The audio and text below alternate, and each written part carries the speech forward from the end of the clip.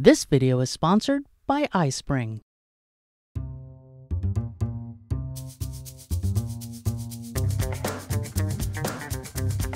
Hi, I'm Myra Ferguson for CreativePro, and in this video I'd like to show you how you can paste tables from either Excel or Microsoft Word into your InDesign layout. If you're in a hurry and want a quick way to paste a table into your layout instead of going to File, Place, here's what to do. Go to the application with the table you want to use. See how many rows and columns there are and copy the contents of the table. Back in InDesign, go to Table, Create Table, and in the Create Table dialog, enter the number of rows and columns you need and click OK. Then draw out your table. Select the top left cell. It'll be highlighted when it's selected. Then paste. The result should distribute the data to the individual cells. If that didn't work, don't worry. It's just a preference setting. On Windows, go to Edit, Preferences, Clipboard Handling, or on macOS, go to the InDesign menu, Preferences, Clipboard Handling. In the When Pasting Text and Tables from Other Applications section, set Paste to Text Only. Click OK, and let's try again. There we go. Now all the tabular data will be distributed to the correct cells through the various rows and columns. You can use the same process with Microsoft Word. Here's another table from a Microsoft Word document.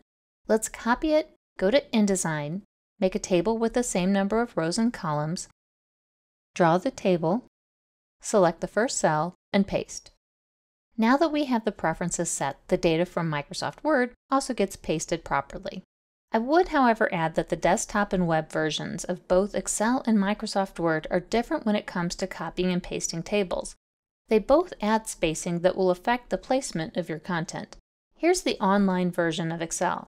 Let's copy this table, go back to InDesign, select and delete the content we had pasted from the desktop version of Excel, select the first cell, and paste. See how it's added empty rows? You could select each row, right-click, and select Delete Row, but that doesn't seem very efficient, especially if your table has a lot of rows. What I'd recommend instead is opening the file in the desktop version. You can open it directly from your Open file by going to the right side of the ribbon, selecting Editing, and clicking Open in Desktop. Then you can copy it from there. And it's a similar situation with the online Microsoft Word version. I'll copy a table, go to InDesign, select and delete the previous content, select the top left cell, and paste.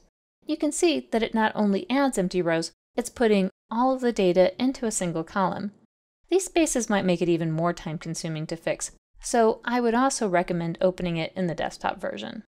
I'm Myra Ferguson, and I hope this tip helps you when copying and pasting tables from Excel or Microsoft Word into your InDesign layout. Well, I hope you enjoyed this video.